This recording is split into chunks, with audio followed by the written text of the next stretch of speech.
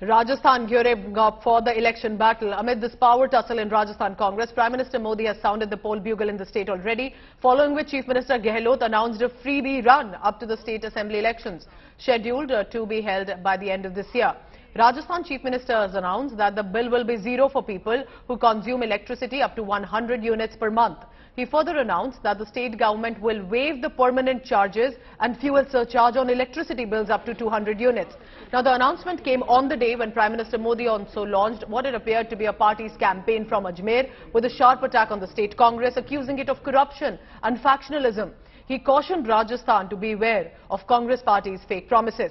Now, this, remember, is at a time when there has been a temporary truce, so to say, that has been found out by the Congress party between Sachin Pilot and Ashok Gehlot. But Pilot has made another scathing attack at Gehlot again, saying he's not going to take back his words and that he wants to continue to demand to make way for the young men and women in Rajasthan.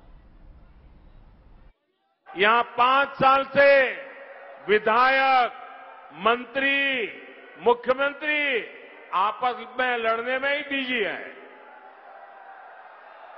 Rajasthan की जनता की कांग्रेस को कोई चिंता नहीं है। राजस्थान में अपराध चरम पर है और कांग्रेस सरकार आतंकियों पर मेहरबान है।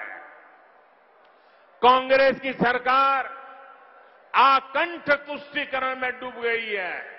यहां बेटियों के खिलाफ साजिश करने वालों को राजस्थान की कांग्रेस सरकार ने खुली छूट दे रखी है।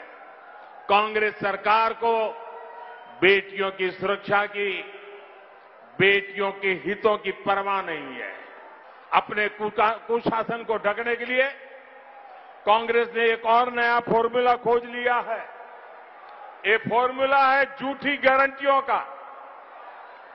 राजस्थान के किसान और नौजवान तो इसके भुक्तभोगी हैं। ये लोग 10 दिन में गारंटी पूरी करने वाले थे। आप मुझे बताइए, जो कांग्रेस ने कहा था, जो वादा किया था, वो निभाया क्या? वो पूरा किया क्या? ये ऐसी गारंटियां देते हैं जिनको अगर अमल में लाया जाए तो राज्य और देश दिवालिया हो जाएगा।